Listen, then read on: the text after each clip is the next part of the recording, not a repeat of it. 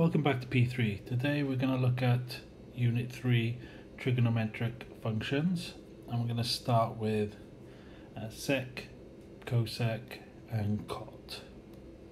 Okay, so you need to know that Sec x is 1 over cos, Cosec is 1 over sine, and Cot is 1 over tan. And the easiest way to remember these is the third letter. So C, cos, third letter, S, sine, third letter, T, tan. Okay, and that'll help you just remember which one goes with which. Now with Cot, let's do the X. Because tan is sine over cos, Cot would be cos x over sine x as an additional identity, I suppose. So it's just going to be a short lesson today. We're just going to look at just using these initially. Okay, let's have a look at these ones. So for each of these, we want to first work out either the sine, the cos, or the tan, and then change it. So looking at the first one, 210 degrees. So using my cast rule, if you think about where it is, 210 is going to be this section here, 210 degrees. So we know that's 180, like that. So 210 minus 180 means that this small angle here is 30, so this is 30 here.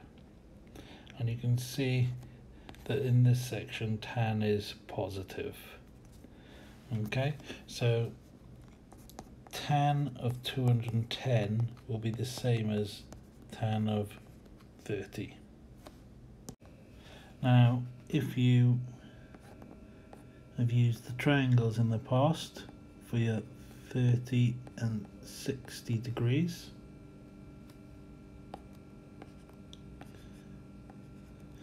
then you know that tan 30 is 1 over root 3. So tan 30 is 1 over root 3.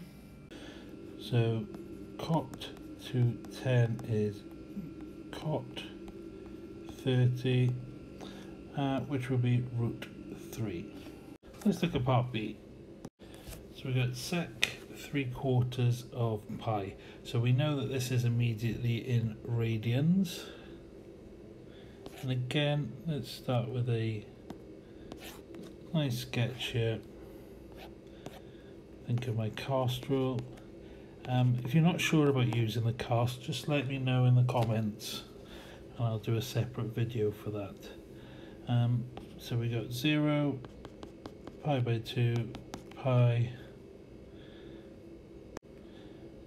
3 pi by 2, 2 pi. So 3/4 pi is going to put me between pi by 2 and pi. So that's at this point. So if this point is 3/4 pi,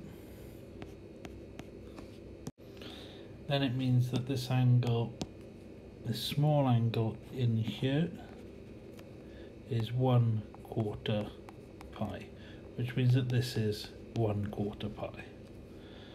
Okay, so in this section we can see that sine is positive, cos and tan are negative, which is obviously quite important.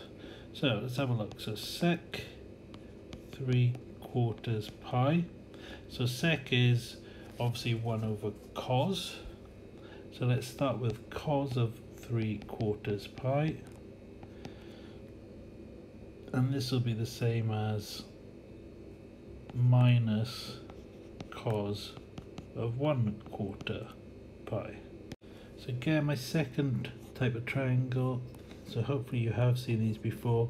We'll just use two triangles. So this is 45-degree one, just for the common angles, because then you just use your trig identities. So cos is adjacent over hypotenuse, so 1 over root 2. So this is the same as minus 1 over root 2. So now we can go back to our sec. So sec 3/4 pi is the same as minus sec 1/4 pi,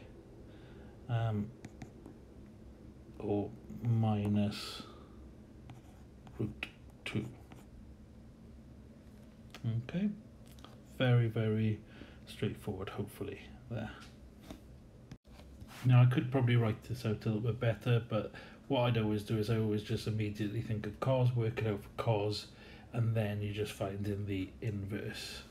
Okay, so it's nice and easy, you know, and ultimately I could just ignore that bit, you know, and just have this minus root 2 straight from the answer. Okay, part C should be obvious what we do now. Start off with my cast diagram. Look at where 135 is. 135 degrees is here. That's 180.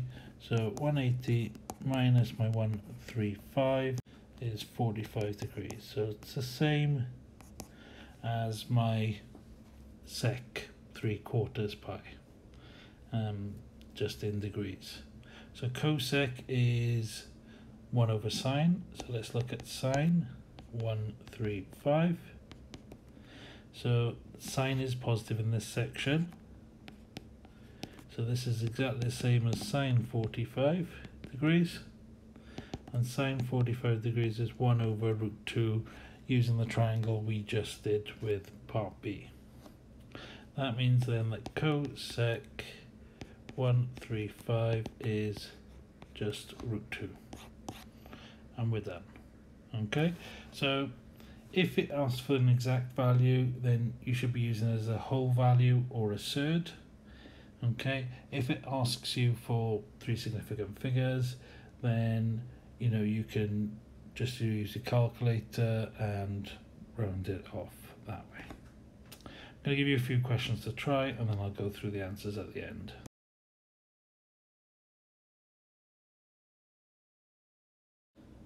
Remember that, so just on the one A, B, C there, but remember when you're on part D, E and F, remember your calculator needs to be in radian mode.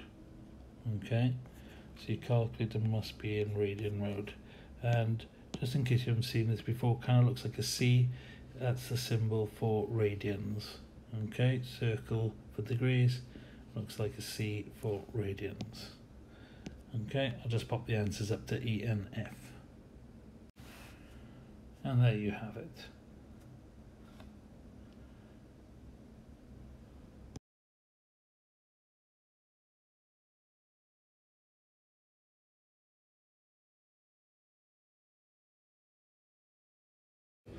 So for a show that, it's best to start with taking a single side. So left hand side, cosec 60, cot 30.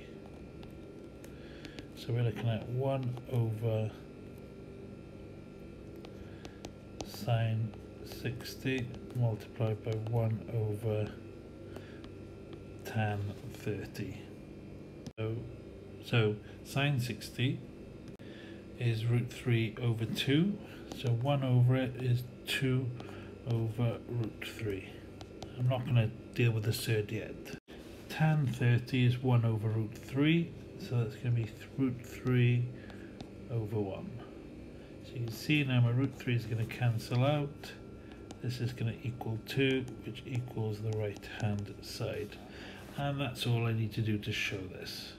Okay, hopefully you found it useful today. It's a nice short video. Next one we'll be looking at the graphs of sec, cosec and cot. If you haven't already, please like and subscribe to the channel for more videos of this type.